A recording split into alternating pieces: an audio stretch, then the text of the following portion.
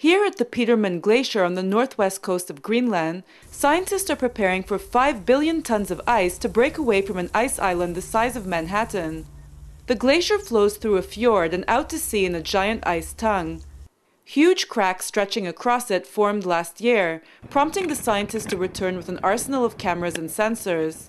We're looking on a minute-by-minute basis on what it's doing, how it's moving in relation to the rest of the glacier, and looking for that critical point where it fractures and breaks off.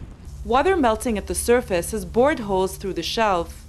They form huge whirlpools of relatively warm fresh water. The scientists think this is accelerating the ice's demise.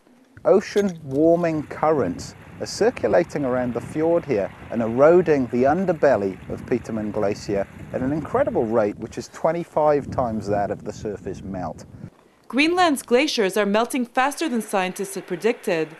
The scale of this year's breakaway could be like uncorking a bottle. With a smaller ice tongue, the glacier upstream will be able to flow more rapidly into the ocean.